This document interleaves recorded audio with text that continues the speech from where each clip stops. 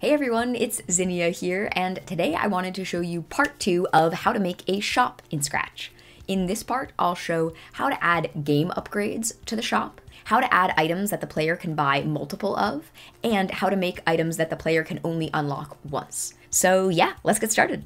So I'll start with the code that I made in part 1. So if you haven't watched that video, I definitely recommend it. But basically, we have a shop we can open up, and there's a red shirt we can buy for the player.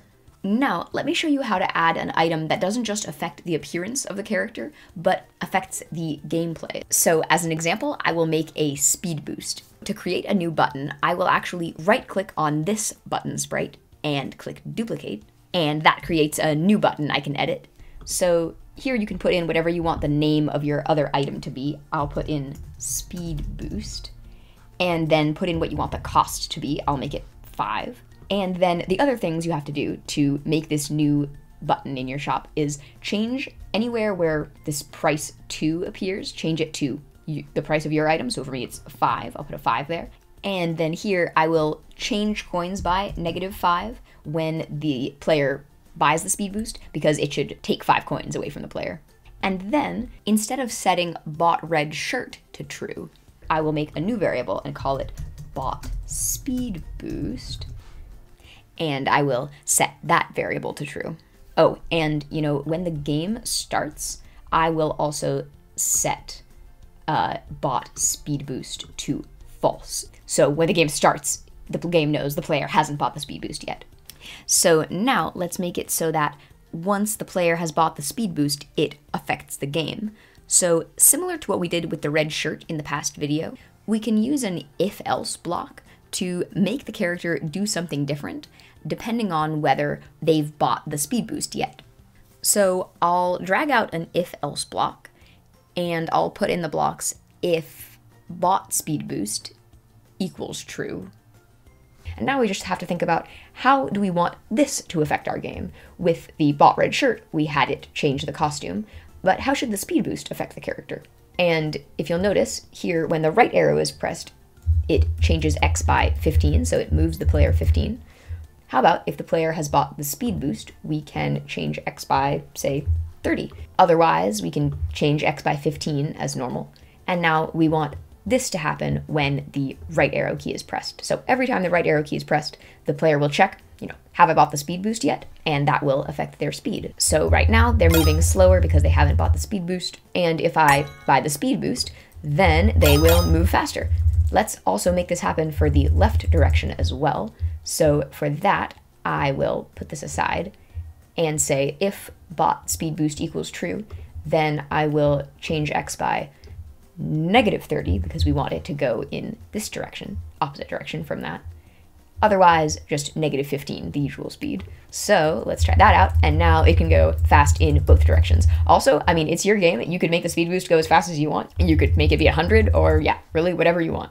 So now we've got a speed boost. Now let me show you how to make an item that the player can buy multiple of in the shop. So let's say that in my game, I want the player to be able to buy cabbages, and I want them to be able to buy as many cabbages as they want.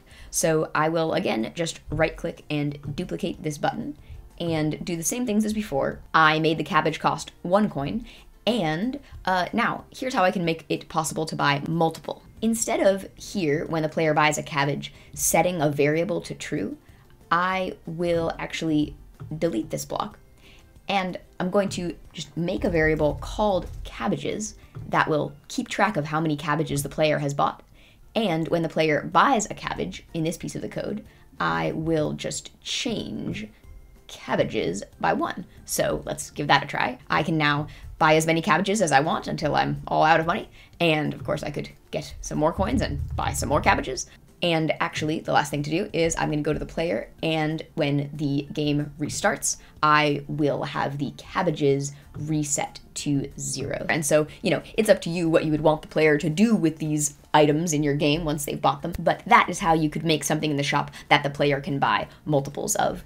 And then the last thing I wanted to show is how to add an item to the shop that the player can only buy once. So let's say that you want the player to only be able to buy the speed boost once, because there's really no point in buying the same speed boost again once they've already bought it. So the way I would do that is here in the speed boost sprite, which I've clicked on, I will say after the player, plays the chime sound and buys the speed boost, I will have this button hide. So let's try that out. So once I buy the speed boost, it hides.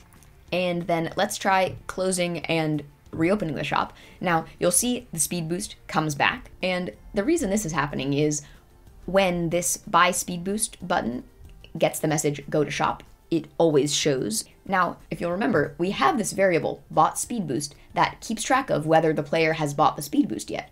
So what I'll do is I'm going to drag out an if else block, and I will say if bought speed boost is true, then we can hide this button. It'll go away.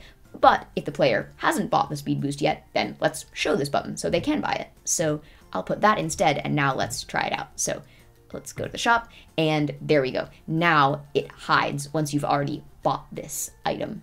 And if you wanted to add an item in that shop to replace it, like a mega speed boost, you just have to make that button, and then here, when you receive go to shop, say if the bought speed boost is true, then show this button, because now it should replace that other button, otherwise hide it. Oh, and one last thing I wanted to show you is how I made these buttons glow when you hover over them, and how I made them be grayed out if you don't have enough coins to buy that item. The way I did it is just, depending on the cost of the item, if the player has less coins than that cost, then I set the ghost effect to 40. So actually, let me just pause this. If I set the ghost effect to 40, that makes it look faded. But if I set the ghost effect to 0, then that makes it look not faded.